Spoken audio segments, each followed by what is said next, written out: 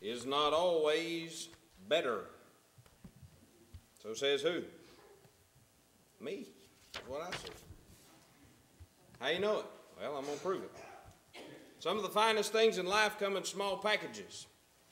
Precious metals, such as gold, usually come in small packages, right?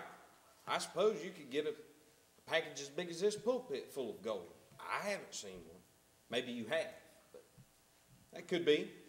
Precious stones, such as diamonds, often come in small packages. I guess when they go dig a diamond out of the rock or wherever they get it, there may be one this big. I haven't seen one. Maybe you have. Precious comments, such as a card from a loved one, usually come in small packages. I guess you could get a card this big. I don't know if I've seen one. But do you understand? Bigger's not always better. Some of the finest things in life come in small packages. 2 John contains only 13 verses and 298 words. But it's more precious than any chunk of gold you ever got. It's more precious than however big the diamond is on your finger or around your neck or in your ear holes or whatever. It's more precious than all that. Sometimes it seems that we may think that the great big books of the Bible, the Isaiahs and the Jeremiahs and the Matthews and the book of Acts and things like that, they tend to get all the glory, and rightfully so. But don't forget about 2 John. Don't think just because 2 John is one chapter, 13 verses, and 298 words that it's not worthy to be studied. That's far, far, far from the truth. Going through every book of the Bible, tonight we've made it to 2 John, and that's where we'll be pretty much. 2 and 3 John are the two shortest epistles of the New Testament. For that matter, they're the two shortest books of the entire Bible. Someone may ask you, well, what's the shortest book of the Bible? I've looked at a couple of different things, and you'll get one of two answers, either 2 John or 3 John. Well, which one is the shortest? 2 John has less verses. It has 13 verses. But it has more words. 3 John actually has, even though it has 14 verses, it has 4 less words. So which one is the shortest? Well, which way are you counting? Are you counting by verses or are you counting by words? You'll probably remember that. We'll give you a breakdown of 2 John. Even though it's 13 verses, verses 1 through 6, we'll see the declaration. Verses 7 through 11, we'll see the deceivers. And then verses 12 and 13, we'll see the desire. Declaration, deceivers, desire, and incidentally, that's not the 3 points of the sermon. That would be too simple. What we're going to do tonight, we're going to talk about walking in truth. We're going to look at 2 John and see 3 things tonight in regard to walking in truth. And in the first place, walking in truth means living God's commandments. Number 2, walking in truth means loving one another. And then number 3, walking in truth means learning to improve.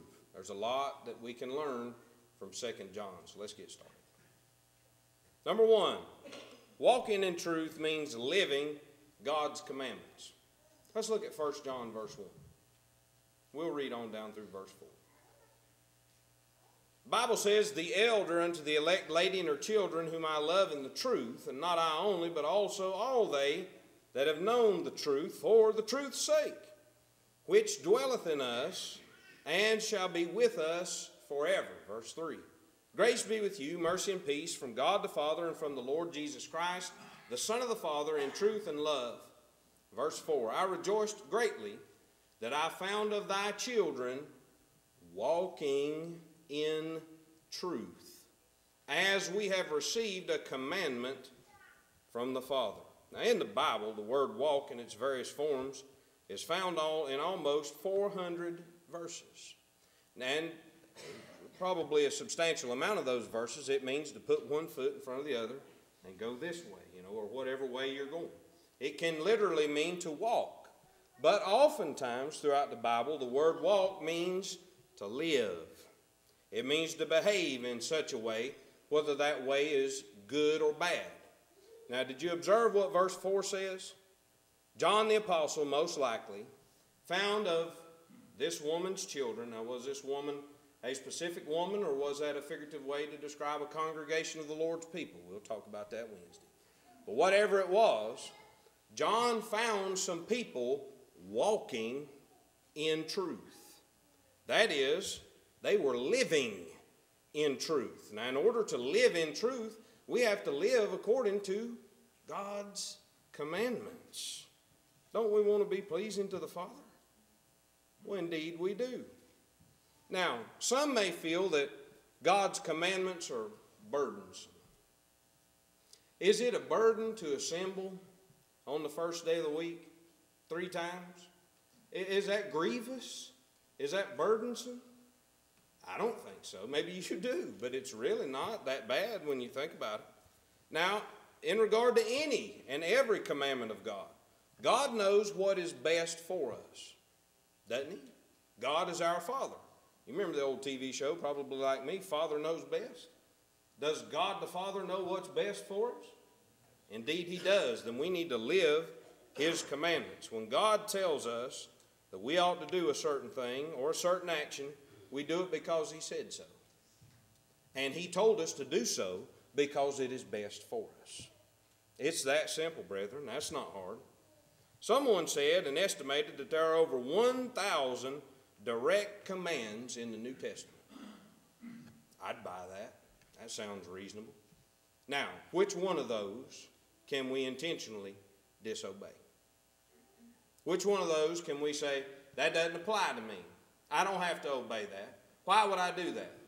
Well, because you want to be found walking in truth. And if you're going to be found walking in truth, we're going to have to be found living God's commandments. Walking in truth is not a one-time and done for all time action. It is a lifestyle. Let's go back and look at some of John's other writings. Let's look in 1 John 5 here. You may have to turn a page or so back. 1 John 5 verses 2 and 3. Is it difficult to live God's commandments? Whatever one it is. Is it difficult? It's indeed not. Look at 1 John 5 2. By this we know that we love the children of God when we love God and keep his commandments. Which ones do we need to keep? All of them. The whole. Verse 3. For this is the love of God, that we keep his commandments, and look at what John says. This is an inspired statement from the Holy Spirit, but it's through the Apostle John. And his commandments are not grievous. It's not whatever God tells us to do, whatever God commands us to do on the pages of the New Testament, it's not bad. It's not grievous. It's not burdensome. It's not painful. While we know there are no apostles of Christ walking on earth today, wouldn't it be something if an apostle of Christ just wandered in here and reported that he found us walking in truth? Wouldn't you want to hear that? I think so. So walking in truth means, in the first place, living God's commandments. Now, number 2. Walking in truth means loving one another. Look at 2 John 5. And now I beseech thee, lady, not as though I wrote a new commandment unto thee, but that which we had from the beginning, that we, what? Love one another. There are different kinds or forms of love. Not going to talk about all of them, but the one John has under consideration is a learned love. It is a purposed love. It is a committed love. It is a sacrificial love. It is love that acts in harmony with the Scriptures. Do you know what, brethren? When we totally, absolutely, as a brotherhood, as a congregation, as individuals, however you want to look at it, when we will finally love scripturally, totally, the way God tells us, we'll change the world. We'll change the world. We'll set the world right side up again. The apostles did that. They were accused of turning the world upside down, but they actually missed it. They turned the world right side up. And you know what it takes to do that? It takes scriptural love. We have to learn what that means. Never doubt the power of genuine love expressed in genuine ways. I see it and I understand it more now than I did when I was younger. And maybe if the Lord blesses me to where I live to be even older, I'll see it even more clearly. People need to be loved. It's very plain. Most time you see people acting hateful, they're acting awful, they're talking awful. Do you know why? You can say whatever you want. Those people don't feel loved. Now, it may seem funny, but that's really what it boils down to. Some may feel that loving one another simply means avoiding one another. But that's not what it means. I love you so much, I'm just going to avoid you. Well, where's the Bible teach that? Where's the Bible teach that? It doesn't. It doesn't at all. God knows what's best for man is creation. Thus, when God says through the inspired Apostle John that we're to love one another, we need to do it. Why did God tell us to do it? Because it's best for us. Why do we need to be reminded of it? Because it's easy to be hateful. That's simple. I mean, sometimes that's just the way we learned and grew up in life. That's the easy way. The difficult way sometimes is the loving way. Will we be found walking in love if we bite and devour each other? Will we be found walking in love, arguing over things that are petty, useless? Remember what was said. Whether this is a specific woman or whether it is a congregation of the Lord's people, John found her children walking in truth. Walking in truth means loving one another. Loving one another is a part of walking in truth. If you don't walk in love, guess what? You're not walking in truth. Period. It's that simple. Let me show you some of what is contained in the book of John. Though John is not the author of this statement, Jesus is. Look in John 13.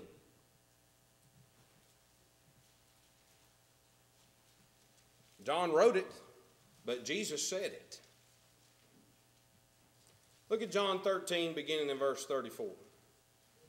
Are we going to set the world right side up or not? There's one key thing. There are several key things, but one principal thing that the world watches us.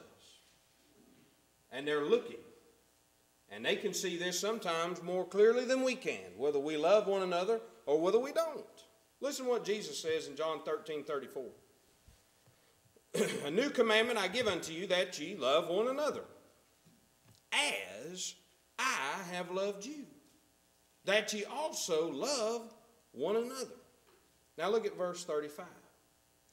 Jesus says, by this what? By this fervent love that the apostles were to have one for another. In what degree? To the same degree that Jesus loved them. They were to love one another. Now, do we not follow the apostles' doctrine? Yeah, so if they were to love one another as Christ had loved them and they set us that example, what must we do? We must love one another like Jesus loved the apostles. By this, their fervent love one to another, shall all men know that ye are my disciples, if, that big little word in the Bible, if ye have love one to another. Though there are no apostles of Christ on the earth at this time, if one were to wander in here, would he wander back off and say, listen, I found a bunch that's walking in truth. How do you know they're walking in truth? Because they love one another. Number 2, walking in truth means loving one another. Now, number 3, let's go back to 2 John.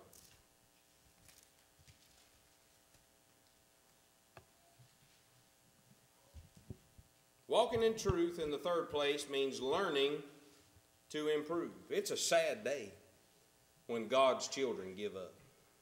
It's a sad day when God's children give up. Look at verse 6.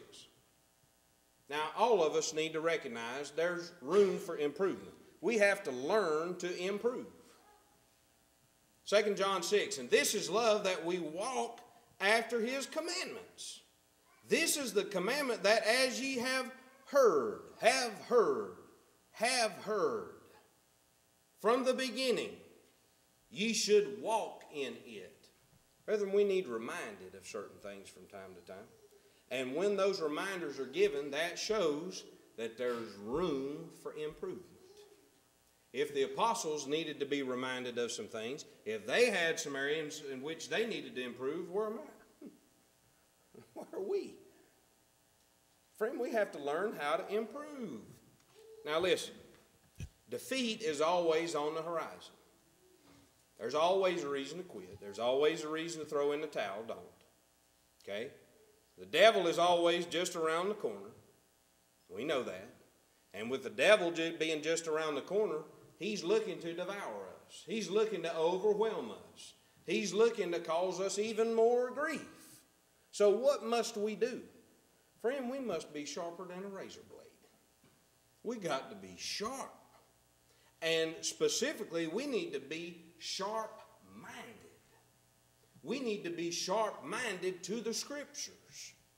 I'd hate to think that some in here feel they have the patent on the knowledge of the Scriptures. That they wrote the book on all there is to know about the Bible. Surely nobody would say that. Surely nobody would say out loud, I've studied so much I don't need to study anymore. The devil's about to get you. He's about to choke your life out. You better watch out. There's always room to improve, and we need to learn how to improve. You know that a day off spiritually can lead to an eternity in hell? You don't take a day off from being a Christian. You can take a day off from digging a ditch. You can take a day off from mowing a yard. You can take a day off from scrubbing dishes. I don't care what it is. Teaching school, whatever it may be. You can take a day off from that. But you cannot take a day off from being a Christian. You cannot take a day off and say, boys, I'm going to just coast through 2015. That won't work. That will not work. We have to be sharper mentally than a razor blade. Now, some feel that they know everything that there is to know. I'm telling you, you don't. I know some preachers who think that since they've been preachers for 40 and 50 years, they don't need to study anymore. They're pathetic. They're pitiful. And I've told them that. That's just what it is. That's why, to a certain extent, I respect James Rogers. It is obvious with James Rogers. That man studies like he did when he was 20 years old. And if he lives to be 100, I can all but guarantee you that man will stay that way. James is very rare. A lot of you older preachers have give up. And they think, boys, I know it. Now, in the same manner, some of the older members of the Lord's church are no different. They've give up. They say, boys, I've heard this, I know this. Be careful. You take a day off from being a Christian, you might lift up your eyes in hell. Be very careful. Be sober, be vigilant, for your adversary, the devil, as a roaring lion walketh about, seeking whom he may devour. Whom resist, steadfast in the faith. Now some think they know it all, and then some others think, well, I can't learn anything. I'm 150,000 years old. My brain quit working 75,000 years ago, and I can't learn anything. I'm telling you, that's not true. That's untrue. If you so desire, you can learn until you die. And that's saying you live 60, 80, 90 years even. And the Lord blesses you with a sound mind. We can always improve. We have to learn to improve. Why? Because that's part of walking in truth. That's part of living the gospel, is learning to improve. Don't be defeated, but don't be deceived. Don't be defeated. Don't think that you can't. You can. But don't be deceived into thinking you know everything you need to know. You don't. And neither do I. And if the Lord lets me live till I'm 80 years old, I still won't know it all. If I live to be 100 years old, I still won't know it all. The Bible's designed that way. Learning to improve is not a one-and-done action. It's a lifestyle. I want you to look at me in John chapter 12. Keep this in mind. Some sobering words here. Some cold water in the face. You ever had cold water poured in your face while you're sleeping? You ever had any deviant cousins or brother or sister who were deviant? You did. They'll find a way to do something awful like that. It'll get your attention. The Bible will get your attention. Listen to what Jesus says in John 12, beginning in verse 48. Jesus says, "He that rejecteth me and receiveth not my words hath one that judgeth him. The word that I have spoken, the same shall judge him in the last day." Now that should be sobering news right there. Look at verse 49. "For I have not spoken of myself, but the Father which sent me, he gave me a commandment, what I should say and what I should speak. And I know that his commandment is life everlasting. Whatsoever I speak, therefore, even as the Father said unto me, so I speak." You think Jesus took a day off from being the Savior of the world? Do you think Jesus takes a day off in heaven, making intercession at the right hand of the Father for me, for you? You think he just says, "Boys, I need to call in today. I don't feel good." Well, you call in today, for example, and miss your work, that's what it is. But you can't call in and take a day off from being a Christian. That one day off may cost you all eternity. Keep your mind sharp. What have we talked about tonight? Walking in truth. Beggar's not always better. Great things come in small packages sometimes. 2 John is a great book, and we'll see more of that as time progresses. You can walk in truth. Walking in truth is possible. We can understand, implement, and apply the truth right now, even tonight. Truth is a small word, but it's very precious. Do you know you've obeyed the truth of the gospel? Well, you can. I got to give you some bad news. Bad news is Romans 3:23. "For all have sinned and come short of the glory of God." Principle of qualification will not allow that to include infants, babies, and children who are under the age of accountability, whatever that age may be. But I can look across here and see a lot of grown adults. I see a lot of what the Bible calls hoary heads, gray-headed people. You're accountable. And if you haven't obeyed the Lord's gospel, if you haven't touched the soul-cleansing blood of the Lamb, you're lost. And the reason you're lost is because of S-I-N, sin. But I can give you some good news too.